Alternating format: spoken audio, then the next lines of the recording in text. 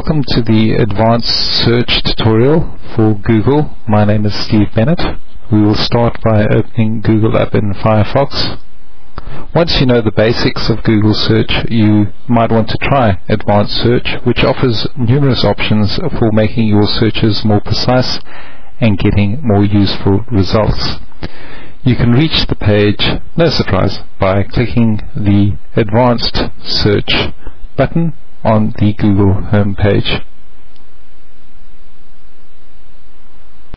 First of all, we have a text entry box, find results with all the words. To the right we have the Google search button. This is followed by alternative options with the exact phrase, with at least one of the words, or without the words. The best way to show you how this all works together is to show you an example. We will enter into the first text box the search phrase New Zealand, and then into the last text box the word holidays. Before we click on the Google search button, notice another feature offered from the advanced search page. You are able to select how many results you would like to appear on the first page. We will select 20. The results page will display the 20 most relevant results on New Zealand that exclude the word holidays. Moving back to the advanced search page, we'll look at further refining this search example. Notice that the language is by default any language. For this example, let's try French. Notice all the results will now only display pages in French. This is confirmed by a selected radio button on Search French pages. To complete another search example, we'll return to the advanced search page and clear the existing entries that we had. We will now try a search for an exact phrase, and in this example we'll use the long and winding road. We will specify a file format to exclude, which is the don't, for Microsoft Word. Notice the other options available like Excel and Adobe. Next we will specify we only want web results for pages that have been updated in the last 6 months. Finally, in this example, we will select an option on usage rights. There are a number of options available.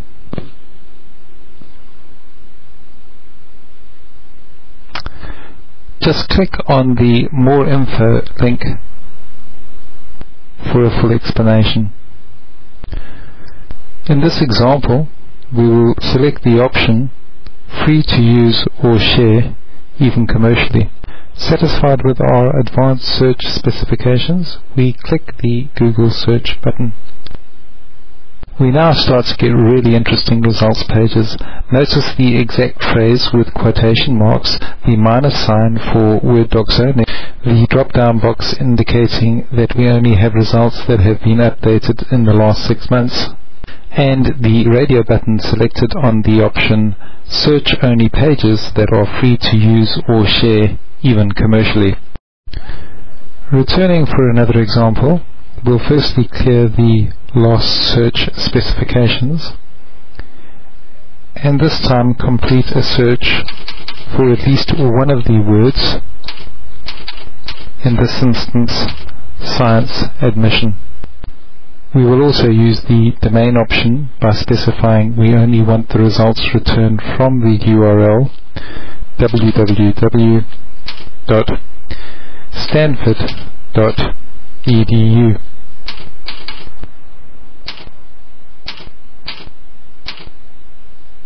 Finally, we will specify that we would like safe search filtering. For more on safe search, follow the link Safe Search, which provides more detailed information. All that is left in this example is to click the Google search button. The search firstly indicates the results have been supplied for either science or admission, that these results are only from the site stanford.edu and that the results have been filtered according to Google's Safe Search. With the final example, we will complete a search on the term DVD player. We will also use the numeric range option, best described in the sentence, return web pages containing numbers between $50 and $2,000. Normal users should find little use for the occurrences option. For the sake of this tutorial, we will select in the text of the page. The results specify all in text :DVD player $50 $2,000. This means that the results displayed include any numbers between $50 to $2,000 found only in the main text of the web pages. In our examples, we have used all the currently available advanced search options. It's important to note that these options should be mixed and matched to suit your specific requirements. You will notice at the bottom of the page the heading Page Specific Search. While the average user will find little use for these tools, we will briefly show you some examples. In the first example, we will complete a search for similar pages to google.com. This search will show pages of similar structure rather than pages that are similar with the information. This tool is normally used by webmasters and designers. The second page-specific search is named Links. Find pages that link to the page, and in this example we will use our site indigoguide.com.